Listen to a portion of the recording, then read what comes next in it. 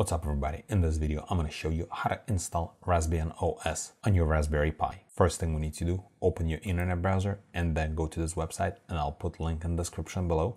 We need to download Raspberry Pi Imager. Just press on download for Windows. If you're using Windows, if you're using Mac, press on download for Mac, or Ubuntu or Linux, there's a command over here. And then once the download is finished, you can either run it from here or you can navigate to your file explorer and then press on downloads, and in downloads you'll see Imager.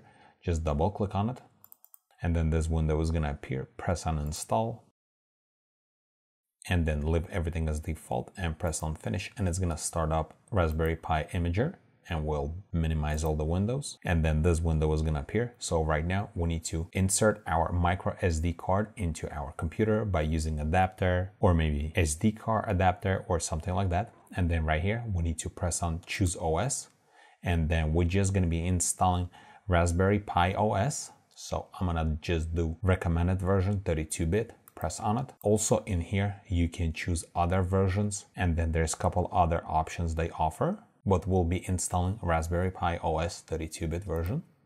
And then right here choose storage, and then in this window you're going to be able to see all your micro SD cards, the one that you have plugged in into your system. If you have only one, you'll see only one. Just choose the one that you will be using for your Raspberry Pi, and then right here we need to press on write, and then the stating all data is going to be deleted. Are you sure you want it to continue? Just press yes, and keep in mind all data from your micro SD card will be erased. So if you have any data on it, back up before installing Raspberry Pi image.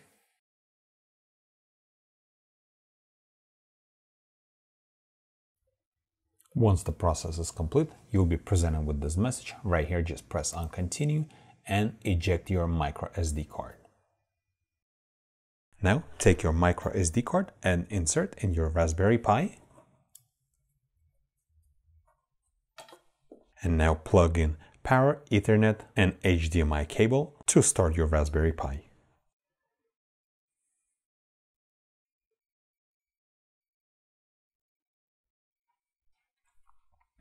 Once it boots into Raspberry Pi, you can go through the setup process over here, and that's it. You can start enjoying Raspbian image on Raspberry Pi.